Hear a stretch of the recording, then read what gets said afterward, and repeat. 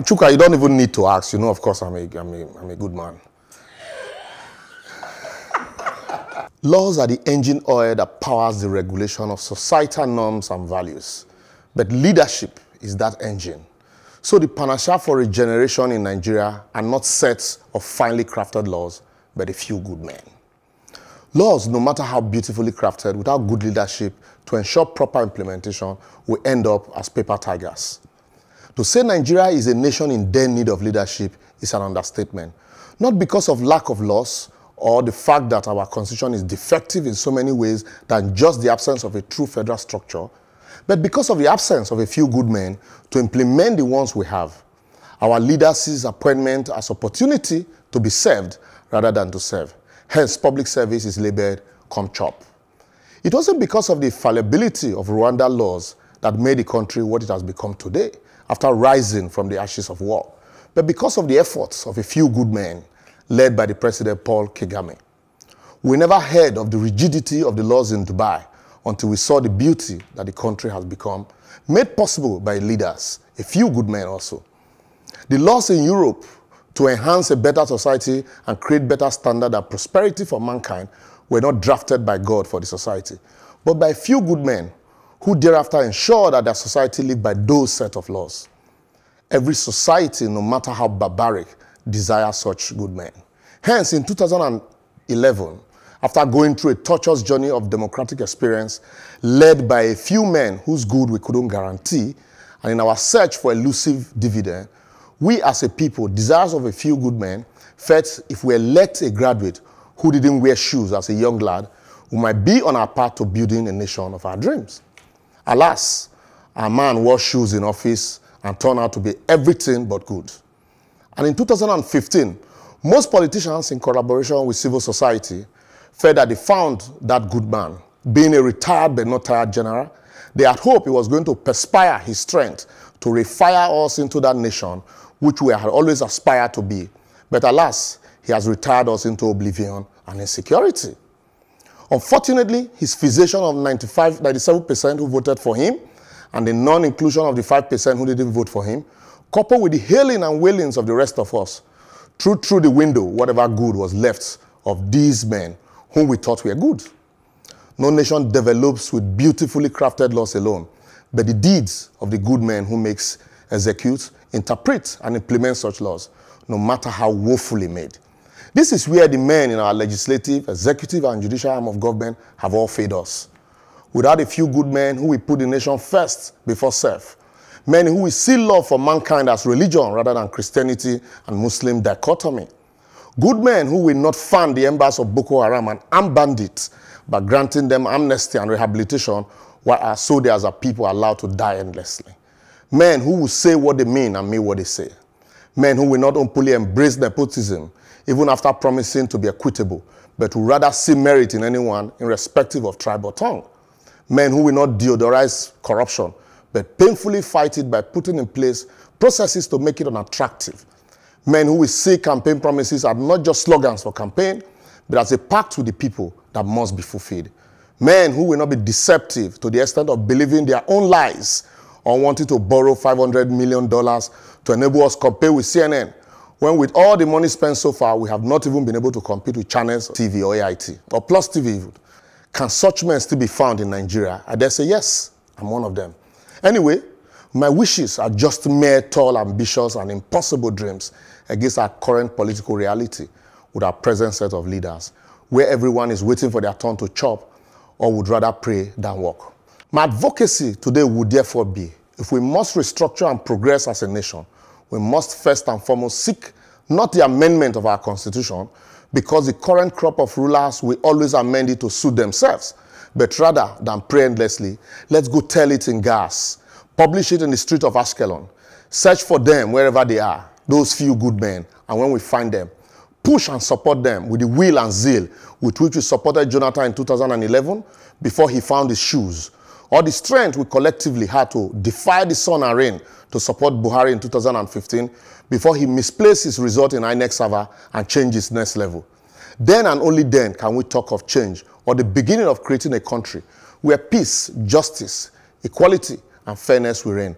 Otherwise, we will continue to idealize mediocrity as good governance and celebrate the demonstration of a few crazy people in the madness we call democracy. I beg to rise. Please rise and sit. Right. I mean, I think generally, just very quickly, because there's a lot there, and I know everybody wants to throw in. You know, I like where you're going, that you're saying, let's look for the heart, because no matter what laws you put there, if someone's heart is already towards chopping, they will find a way to make that law work towards their pocket. But then, because you say we should go and seek for them, I turn it back on us again. Because I'm saying that, you know, sometimes it's like we're suffering from what people have termed Stockholm Syndrome, where we're still idolizing you. You know, somebody is abusing you, but you still find some things to celebrate about them. You don't recognize that they're not they're not the real deal. So the only way for us, and partly why I think, and this is me doing some analysis, psychoanalysis here, why are we unable to hold our leaders accountable to a zero tolerance, you know, expectation, is because we ourselves are compromised in our own walk, in our own stance. So if we start to exact those same demands we want to place on ourselves, and say, in the midst of the Nigeria as it is, I will not do this, I will not pay bribe, I will not cut corners, I will not, then you will now feel entitled to something like that from your, you know. But as long as you're cutting corners, you say, well, Nigeria is difficult, at least let him chop as long as he gives me a little, because that is your standard of achievement. But if you raise your own, then you too will not tolerate nonsense. You say, no, because I'm living like this. Why should this man who is on my behalf talking nonsense step aside, let somebody else represent me? I mean, I agree with you, Ekene, in the sense that, yes, change starts with us, you know, to an extent. But at the same time, I think our leaders need to lead. They need to lead by example. Like, for instance, today, you know, on our way in, there was a queue, and the police, who are supposed to be, you know, policing us, taking care of traffic and whatnot, they were the ones that just drove recklessly in front of us, went, siren, everything. And, you know, we're sitting there and we're thinking, oh, okay. So, but if the police did the right thing, then we ourselves will be... No, we're saying the same thing. What I'm even saying is that, for us to recognize that the police are off track and insist that they do the right thing, we need to have a high standard ourselves. Yeah, but so a lot of times people will accept the police behavior and even dobale for them because they're not expecting much from them, because you notice as the police are breaking, they are also joining behind. So people are with the same mentality of the police, that if they were in their position, they will abuse power. So they're not expecting much from them. But we all know that there's one law for those in power and one law for the rest of us. In a state of lawlessness, it is illegal to be law-abiding. That is why leadership should live by example. No, we agree, but for the followers to even recognize what good leadership looks like, they too need to have some integrity in their own lives. Absolutely. Yeah, I make excuses for leaders all the time. I agree with Liborous to some extent.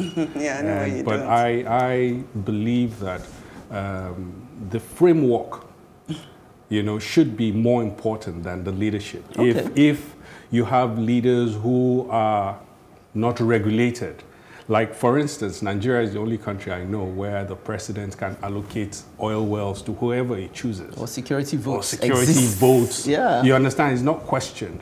I don't think that is correct. We need to look at our constitution.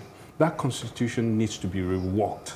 That constitution would define how we as a people want to live, how our leaders, who the leaders would be, and what standards we would expect from them. And make them servants rather than... Exactly. No, for instance, what is happening in America today?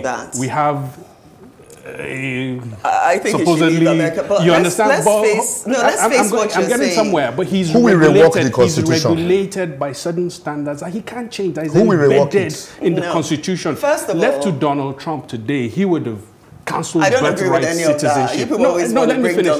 He would have said that the American system works. Yes, but let me explain. Was it the law first? It's the same American system where apparently... Was it the law first or the people?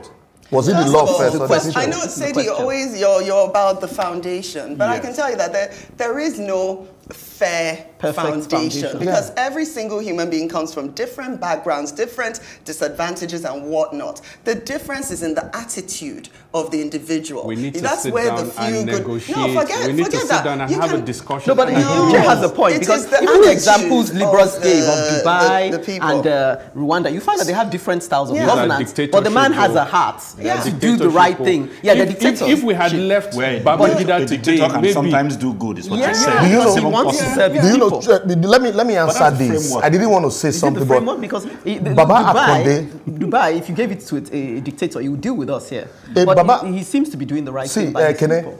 Baba Adebisi Akonde said something in the days of ACN. He said, look, we need benevolent dictators. So we are benevolent dictators.